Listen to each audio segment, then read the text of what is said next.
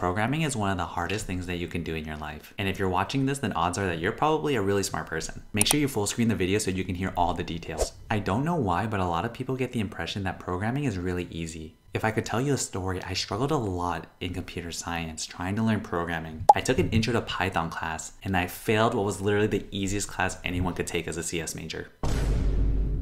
On top of that, there's just way too many things to learn in computer science. It got a lot worse when I was studying deeper concepts like recursion, pointers, dynamic programming. It was taking me days and weeks to study concepts where I felt like I wasn't getting anywhere. I remember struggling so much that I thought about dropping out of my CS major. I was asking myself, why is this so damn hard?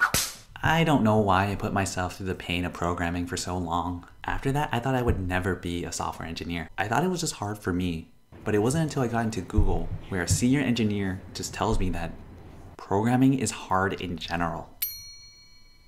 It's hard because you're being challenged. It took me 4 years of programming to learn this. That programming is hard because we like to challenge ourselves. When you're coding and programming is so hard, how do you stay motivated? I really want to emphasize that from everyone I've met working at all of these tech companies, that programming was hard for everyone.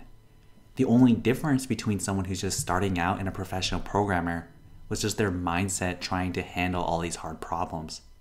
They're motivated to build great things, whether it's for themselves or someone else. I learned that programming is hard no matter what stage you're at, and there's a lot of things that make it difficult. But first, I really want to help you and just talk about how you can stay motivated when you're coding. If you like this video so far, make sure you subscribe. To start off, you should be building the things that you want to build. We're so used to doing coding for school and assignments just to get a good grade. And for work, we're trying to code more for our deadlines and to make sure that we're not underperforming. Not that I would know anything about that. When we're so used to coding for all of these stressful things, we forget what makes it fun to build things that we want to build for ourselves or for someone else. All these cool little gadgets and knickknacks that we could do with code. Go work on that app that you want to start. Go learn that language you want to learn. There's something about coding that you do enjoy, and you have to give yourself the time to write those programs.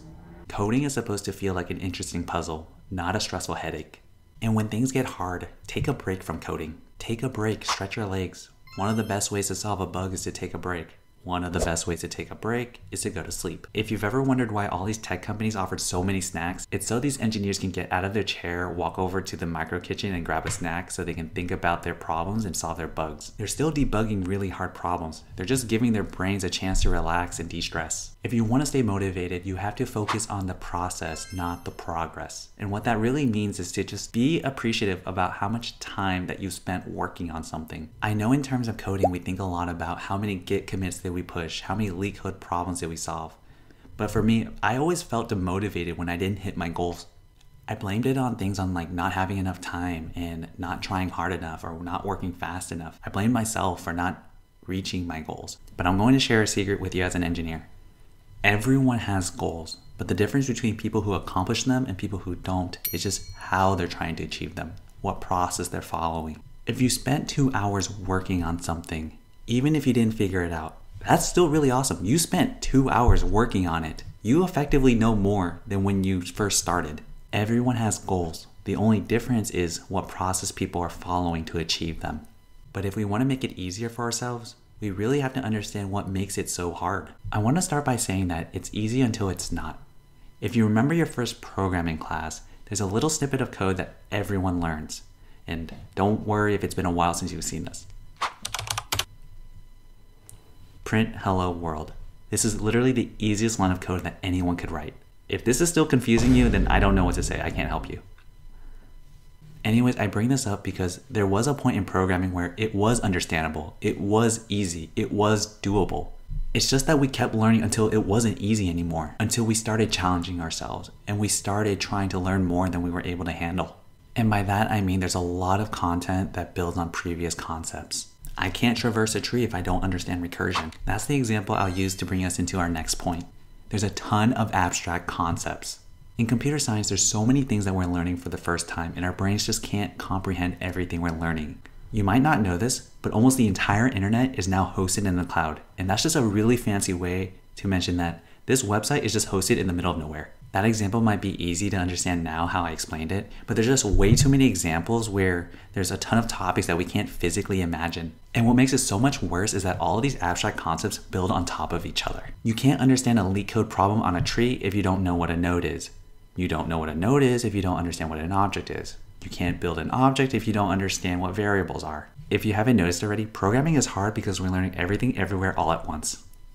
It's changing every day. There's just so many topics to learn from. There's front ends, back ends, databases, caches. There's just too much that's overwhelming everyone. 15 years ago, we were talking about mobile apps. Now everyone is talking about machine learning and ChatGPT. And even if you wanted to build a mobile app, a to-do app, you're going to have to learn so many things. HTML, CSS, JavaScript, a mobile framework, how to actually put this on the App Store. There's just too much information to handle all at once. Listen, a coworker would tell me that programming isn't hard, not because we're learning too slow, but because we're learning too fast. Slowly learn one topic at a time and understand that well before you move on to the next one, because everything builds on top of each other. The next thing I'll say about programming is that it's a solo activity. It's something that you're usually doing alone. I miss those days in college when we're up late at night eating instant noodles or some unhealthy DoorDash meal, and we're coding late into the night, listening to lo-fi music, anime music, or something else. And it was just me and the computer against the world. It's one of the most relaxing feelings you could have in the world, and if you know, you know. But when you get to that point where you're stuck on a bug and you're all alone, that's where things get stressful. There's no one to call and no friends or family to help you out. That code you've been writing for the last few hours, you have such a unique problem that only you know how to solve it. If I can explain this a little more, there's a little quote about life to never be the smartest person in the room. Because if you are, then you have no one to learn from. But if you're the only person coding in your room, then you're programming harder than you should be. Join communities, work with people, keep each other motivated. Programming doesn't have to be a single player game. It's one of the hardest subjects you can learn. You're doing it because you're challenging yourself. The last thing I'm going to say is obvious. Coding is hard because it is hard. It's hard because you're figuring everything out on your own. It's hard because you're learning. And learning is supposed to be hard. If you were doing anything else, it would probably be 10 times easier than learning how to code. But you're still choosing to learn, and that's because you like to challenge yourself. And the thing about challenges is that people get through them, and you will too. Thanks for watching, and I'll see you guys in the next one.